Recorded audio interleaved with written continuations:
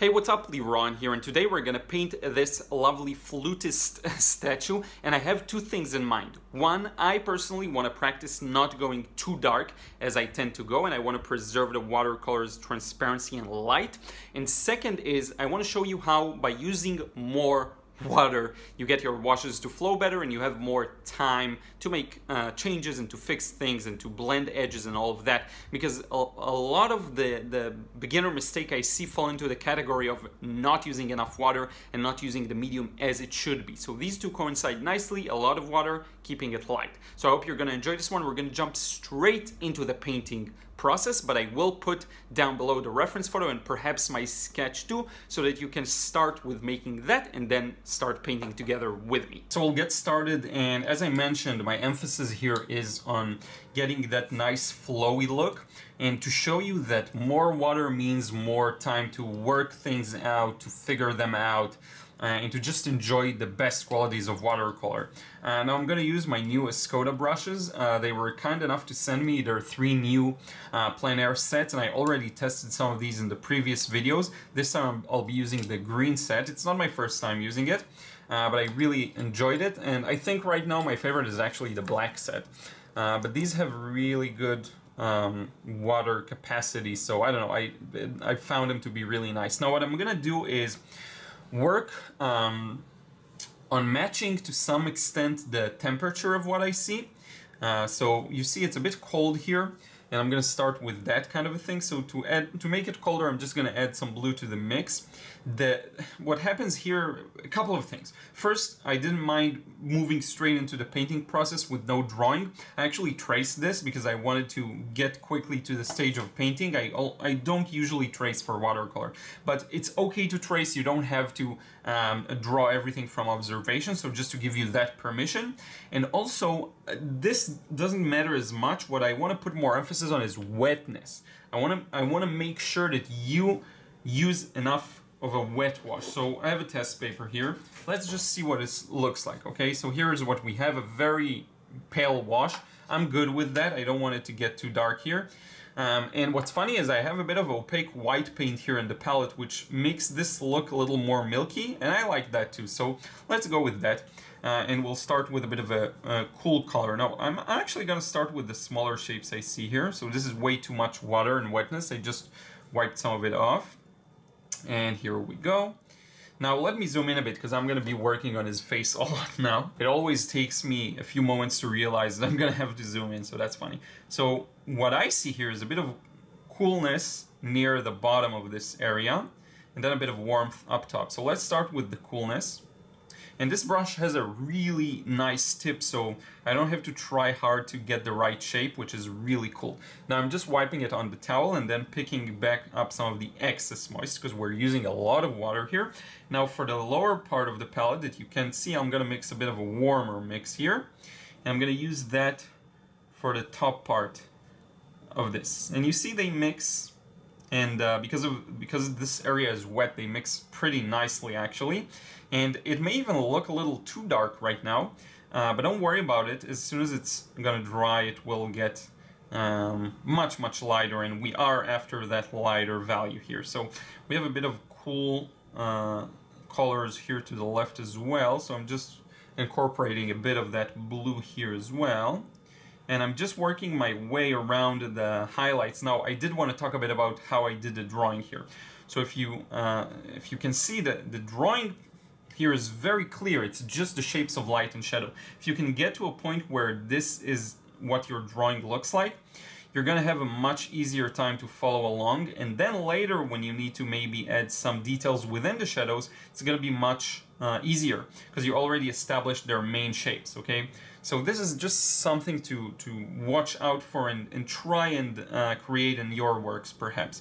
I'm going to switch to a bit of a burnt sienna kind of color here, and making sure to keep it flowing. You see I can go back and continue this wash. It's still wet because I'm using enough water. In fact, all of this area is dark, so try to focus on the large shapes you're going to fill up. And again, I'm going to have links to everything in the description box, so you can find the exact way, the exact reference, and maybe even my drawing. I'm gonna put a very basic screenshot of it. I didn't take a picture of it, unfortunately, so it's gonna be as high of a quality as I can. Maybe not exceptionally high, sorry about that. But in any case, you see how I have time to work through these areas. Now, I could go back and do wet in wet here as well, but I'm not even gonna do that now. I may add these details later on. For now, let's keep to the main areas of shadow. So here we go. This is a shadow, this is a shadow. And having a good brush that has a really good tip can really help here. But I used more blunt brushes in the past and it went okay. So it's not the end of the world if you don't have something as sharp as I'm using right now. Following the shape of the eyebrow. This entire thing is in the shadow. And then we have this, you see, shadow next to the nose. Now let's turn the heat up a bit because we're getting close to the light. To the light side of the nose, and I think it will be a cool little effect to show that. Let me waste some burnt sienna here, then come back here. Fill in all of this area. I cannot emphasize enough how I'm enjoying these brushes. Their tips are so darn good. Oh yeah, I of course went over the highlight. Let me get some, real quick, some toilet paper. Here we go. I've been enjoying it too much, so I went over the highlight without noticing. Now here I'm keeping a buffer. The shadow ends somewhere around here, but the thing is, I'm gonna blend that edge. So to blend that edge, I need this gap. Now I'm gonna take another brush. This is the smaller one, the Ultimo number 4. I'm gonna use that to bring in, I'll need to dry it first and clean it thoroughly. And blending isn't easy, so do your best. I mess it up all the time still. But hopefully this gives it a bit of a softer edge here. And as always, as I show you, you can always use just the toilet paper and dab. But this time I'm not going to do it because I actually like what it turned out. Now all the way down to the flute, we're going to have a shadow. We have a shadow here. Let's close off this shape real quick. Okay, I'm going to make the pace a little faster because I'm slowing it down because it's a tutorial. But let's go over these shapes here, and you see very wet this washes, and you have to find the right balance, I suppose, of how you do that, because you do lose some control if you go very wet. You gain more time, but it's a little harder sometimes to paint the shapes you want accurately because the paint puddles and then it can spill a bit. So just find a way it works for you. And you can always just dab it on the towel for a moment, and you know. But I really love how this one's coming up. I think it's going to be a really nice little painting. By the way, I've been asked a lot lately about whether there's a place to buy the paintings. So finally, at last, I started an online gallery. I'm still working on it. Oh, by the way, that's a shadow. I'm still working on building it, but it's gonna be up really soon, and you'll be able to see the paintings that are there for sale, and it's gonna say the dimensions of them, so that, because I know a lot of people want to know the exact size of the painting they want to buy and the price and everything. You don't want to send me an email and then figure it out. So this is something I've been really wanting to do for a while now, and I'm happy to say that finally I'm going to have a proper gallery soon. Now here's a nice trick. I'm not going to spread out to a large and complex area. You see this area here? This is just in one go. So let me just close that off. I'm going to start with cool, like so. And I'm really trying to enjoy it because the last couple of processes have been challenging, and I did want to, and now I'm warming it up, by the way, but I did want to show you some more complex subjects, but the con of doing that kind of thing, and here I am connecting it to the flute already. I want this to flow really well, so I'm connecting them. The con of doing very complex processes is that you have to be more concentrated, and I find that I can get a bit frustrated if I have to focus a lot on filming and making sure that camera runs okay and that you see everything. You know, now I need to move it, make sure you see. It's just not as pure of an experience as just painting for myself, and I want to always have that side of me that grows you know, with the art. And by the way, I haven't mentioned, but I will say it again in case I said it just in the intro. The approach I'm using here is very simple. I'm flattening it all out. So what I'm having is basically light and dark, and that's it. I'm just putting in a wash that's fairly mid value, kind of light, and whatever is very light is gonna stay white. So that's the gist of it here. Now notice this muscle shape here. It's blended in an interesting way. What happens here is that here it's blended, but the bottom part's a little sharper. So I'm gonna keep it sharp, okay?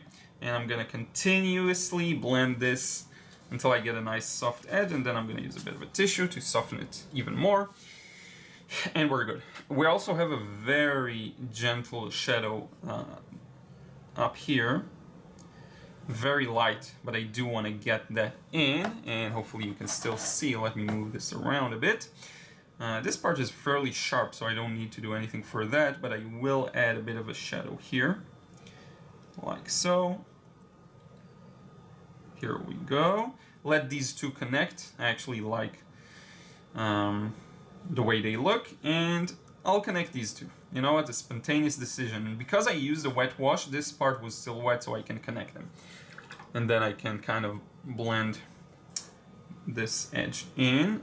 It can be a little hard to blend with a brush that has really good water capacity, because you need to dry it a bit in order to truly blend sometimes. So do it several times until you feel like you got the right amount of blendiness. And now with that, I want to sharpen this corner a bit, like so, and the shape of the muscle here. Here we go. Now I want to start working on the left section. I'm going to use a bit more warmth for his hands and maybe add even a bit of yellow to the mix here, while still maintaining some kind of neutrality. I don't want it to be too, you know, too strong. So hand. We're gonna go back to this area later. Let's work on those fingers holding the flute. Now, this is actually the flutist. And you see, if you have small bloopers, if you didn't get the shape exactly as you wanted, it's not the end of the world. This is all about just rendering them as you see them as much as you can. See here, I touched this wash and it got a little wet. That's fine.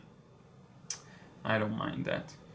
And I'm continuing with this formula of just two values, light and dark. And notice how this immediately gives it this nice sense of three-dimensionality. And I'm really working hard on not going too dark with my paintings, because I do tend to do that a lot. And I want to be able to go just as dark as necessary, or as dark as the reference dictates. So here we have a shadow at the base, connecting to the shadow here. And what's great about doing this kind of a thing this way is that you just have a lot of time, and it's very similar to drawing, because you're just going over the light and shadow shapes. And this is great, especially if you're scared of large washes. You know, keep the painting size small too. And that really, I think, is encouraging, because you don't have too much pressure to preserve a very large and complex wash. Just takes a lot of the pressure off you, and that's a really good thing. So this finger is a little more, a little cooler, so a little blue here. Now here's a really important part. I do want to blend this area, because the flute is round, so let me blend it right in, like so. Here we go. Just help it move a bit with a wet brush. And we're back to the other section. Actually, let's use a bit of green on the hand to give this a sort of a weathered statue look, so it's still very neutralized. Like so. Let's add more red to it, like this. And actually, almost everything here is in the shadow, so let me just go over this entire shape here. And you see how I'm not really creating an outline then filling it up. That'll give you some uneven results. I'm working either in one direction or from center outwards, okay? I find that it's a much better way of getting an even result that looks good. Now here we can already connect to all of the shadows underneath, so we might as well do that to get as even of a result as possible. Okay, so shadow around here, connect to the finger. Don't worry about, you know, making a separation there. What you do want to worry about is the areas of light. So if you see an area of light, you skip that and you paint around it, like the muscles here kind of protrude, a bit more flow in water. I'm fine with getting it pretty gray down the bottom here because it's an area that's not as visible, and we're ending it around the abs, I think, so something like that. And hopefully these shapes of light and shadow that we drew based on the reference will end up making sense. Okay, sometimes it's kind of a gamble. You don't know if it will read properly, but I think here we did a fine job. So I think it will read nicely. Now here, this is also kind of, it's not really a dark shadow, so let me actually leave a highlight here.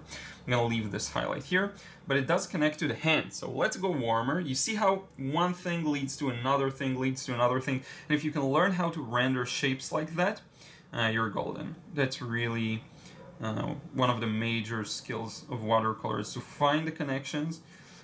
For example, there's this strap here, so I'm gonna connect that to the shadow of the hand, see? If you can find these connections and work them in your work, it just simplifies it, makes it look good. This part isn't finalized yet because we haven't finished it. Let me just finish it real quick. If something doesn't read well, you may need to, usually what happens is you need to either darken stuff up or lift stuff up or correct something that doesn't work at the moment, so don't worry about that kind of a thing. Now, let me dump in some coolness to this left side. I don't know why, I want to warm it up the more it gets to the light source, so we'll go with a bit of blue here. I actually really like the way this one's developing so far. And finally, I'm going to use a bit of yellow to blend it. This isn't something I do a lot, but let's do that. See here? It's very wet, so it flew back to the left, but that's fine. Now a bit darker, and we'll get this detail of the elbow, and I think that works nicely. Now here, notice how I can expand this wash to the rest of the hand, and it will look good. I actually am contemplating now whether I want to add a background to this, or I kind of like it the way it is, because I like the soft feeling that it has right now. And once we zoom out later on, you'll see just how I think an interesting of a job we did here. But anyway, let's move on with fingers. And I really hope you'll enjoy this kind of a video. There isn't a lot of strategy, it's more about the action. I know that some of my videos don't do as well. I know that, for example, Painting Masters, it's a series I do want to keep, but I do know that it gets less views, generally speaking, compared to the, lessons and tutorials. But I am doing some of these series because they interest me and because I want to keep some variety on the channel. So hopefully you're still able to enjoy the parts that you do enjoy about the channel. And I'm actually curious to know if you find some types of videos more boring than others. These are the nails, by the way. Let me know. I'll try and do more of what's interesting while maintaining, the authenticity and maintaining my own personal interest in what I do. Now here I didn't blend this line. It's fine. It's not the end of the world. We'll just move on. It's not really as important. Now at this stage we're pretty much done with everything. Let me just straighten this finger. Looks awkward. Make it a little more parallel. But we're pretty much done. There isn't a whole lot to add here. We missed this kind of a small shadow here at the face, crown, hair, whatever that is, and some smaller shapes here as well that help to render the shape of the head. So now we're at a stage where this is done. Let me zoom out a bit. So we'll now work some background into this, and the main thing for me with this kind of a painting is I don't want the background to detract from this main figure. So we're going to keep it extremely light in these areas. Maybe go a little darker here, there's a tree or whatever. So I'm actually going to start rendering it from the center. Because this is such a thin spot, I can just start here, finish this section, and then continue with that. I won't have too much trouble. So let's go with the dark value, and it's just a mix of what I have on the right side of the palette. It's just a big bunch of mud. I'm gonna add a bit of the phthalo blue, French ultramarine, sort of Quinacridone Rose, a bit of everything really. But then I'm gonna increase the yellow and blue because I want this to read as sort of a green. So here we go. That's, I think, a good value. It's not too dark. It's gonna spread out and get a little lighter, hopefully. Let's see. No, I'm gonna add a bit more water. I want this to be light. I really want this to be light. So here we go. That's more like it. And then I'm just gonna move the paint around, painting carefully around our statue. Hopefully that will make the highlights more impactful. It will give them a new context. Right now they're in the context of the background is as light as them. But as soon as we kind of border that background off, what happens is the viewer gets a better understanding of just how light some of these highlights are, okay? Values are contextual as well, just like temperature and color. So many things that we like to think are absolute are actually highly contextual. Meaning that a color can seem very warm or very cool depending on the surrounding colors or the surrounding values, or all of these things really have a strong influence. So what you want to make sure to do is try not to be too confined by what you think, and try to maybe consult your intuition. In many cases it's just the only way to go, really. But if something looks off, maybe it is off, let's fix the shape of the mouth here. I really couldn't have done that with some of my other brushes. It's just these Escodas are so sharp. I do plan on doing a proper review soon. But for now, I'm just using them because I want to make sure, usually I'll do a first impression. Now here I'm switching over to a light blue for the sky, but it has to be very, very light, lighter than the value here, significantly. In any case, I am planning on doing a proper review. Usually I do the first impressions kind of thing, but I don't want to do a first impression with this brush. I want it to be a proper, conclusive review, okay, of all the 4 sets. Maybe I'll do that individually, I don't know yet. Now here we may get a background, we may not, I'm not sure, because I put some very wet washes next to the drier, darker ones, but I think it will be fine. A good trick for you is if you're using a hairdryer to dry your paintings, just use that here in the area where you're afraid you'll get the background, and usually it solves it. So usually it'll dry it fast enough so that it won't happen. Now on to the next side, and here we go back to our quote-unquote dark value, but I'm going to take some more liberties here and go a little lighter even. Now I may get a background here too because I'm touching again with wet paint over drying paint, but I'm fine with that. So let's go over this like so, keeping this section fairly light. I don't want to rotate it because then it just adds all sorts of challenges when editing the video. And honestly, I don't feel like going through them, so sorry about that. But I'm just going to fill in the entire background here. Now, there is a place for consideration of whether you want this to go darker, because here it's light. But I'm actually going to keep this entire left section fairly light. My gut tells me to be very careful here, so let's keep it light. I love it. We're gonna make this look dark. I absolutely love it. Instead of going dark here and trying to contrast it with what we have, let's try and have the background complement what we have. So yeah, that's good. Now I will switch to some blue here. That's where the tree ends. So that's way too much, by the way. So I'm gonna water it down. And here we go. Tone it down a bit. It's not at the very center of the painting. I don't want it to be too poppy. And I'm just going around these shapes. I think I forgot a shadow here, so I'm gonna... Actually, it's a good opportunity. Let's connect them. There's a shadow coming through here. I'm just gonna connect it. And how will we know that it's a shadow? Because I'm gonna leave a highlight. Just one moment. We're getting there. So this is the left section, and here I'm gonna leave a small highlight to the left, and I think we're good to go, like that. There we go. Keep things fairly light. I'm gonna patch things up here just to get the right shape and get rid of some of the white gaps. You know, these white gaps are dangerous, and I see them a lot.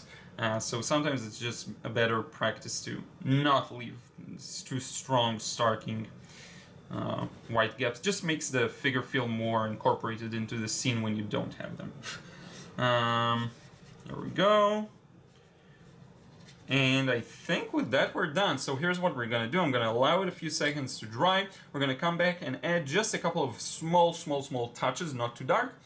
And we're going to talk about why I'm even doing that, then we'll remove the tape and wrap it up. So the painting is fully dry now. Here because we're done with the main part, we have the privilege of deciding on where to add details. Now, why would you even want to add details? If you ask me, I would keep it this way. I wouldn't necessarily add too much. But here's where you may want to add something, and that is mainly just to direct the viewer's attention and give them maybe something else to look at. So I think the face here could be a really good place to do that, and here's my basic plan. What I want to do is add some details to the eye and the eyebrow, under the nose, the mouth, a bit maybe ear and hair, and I think we'll leave it at that, and this way the face will come more to the front. Now it's already a major point of interest because of the strong contrast here with this dark patch, so maybe I'll also add a bit of details here. And that way we have, you see, we have one clear focal point and then a second one with the hands and the flute and the details there. It's obviously another focal point, okay? And also patch things up here with the flute. There's a small part that I missed. Let me just add it now real quick, actually. Just here, just a very small section. There we go. But in any case, let's get going with that. So I'm not gonna need too dark of a color because we're keeping things fairly light still. So I'm mixing this kind of a neutral thing here. That's as dark as it is right now, you see, and I think that'll work. So let's just try it out. Under the nose we have a clear shadow, and under the nostril, so let's do that. And you can tell, let me zoom in just a bit. So hopefully already you can tell that there is a bit more attention brought to this area of the nostril. Now we do have some strong shadows here around the eye, so let me get that kind of a thing in. And I do want to get some of the actual iris and all of those details in, so now you can better see them, making it even look a bit more like a mysterious figure. We have a bit of a shadow here behind the nostril, a bit of a shadow that I'm making a little more exaggerated of the other eye, and then the eyebrow. Now for the eyebrow I'm going to use a bit of a warmer value just for the lower section here. Hopefully that makes sense. The mouth, same kind of a thing. You just want to follow its shape carefully and figure out where the shadow can be beneficial. So I think just between the lips there, perhaps under the lip. Just a very gentle touch. So now we have some more of the shape of the face in. We have the ear here, so just a bit of extra dark value in there. Under it, maybe a bit in the beard, just to show its shape, you see? And he does have a couple of curls. Let's go a bit cooler now, right around here. There's a strong separation here between the, I don't know if it's the crown or hair strands that you usually see on these kinds of statues. So let me make that a little more prominent, like so. Bit of a curl here, a bit of a curl here, like so. And you know what? I think let's dab some of these out. I don't want them. They're too what do you call it? They're too separated from everything else, so I don't want to make them too strong. And then we'll get this kind of a thing going here for the crown. There we go. I think we're good with the face, so I don't want to add anything to that. Now here, I think this strap could work nicely because it can lead us to the face. So let's go for that. And I'm just gonna add 4. 1, 2, probably 3 even. 3. And this is nice, I'm not gonna touch that. Maybe a bit darker here.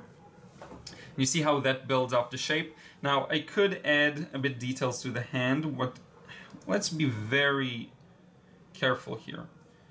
Just to make some of the shapes feel a little more well defined.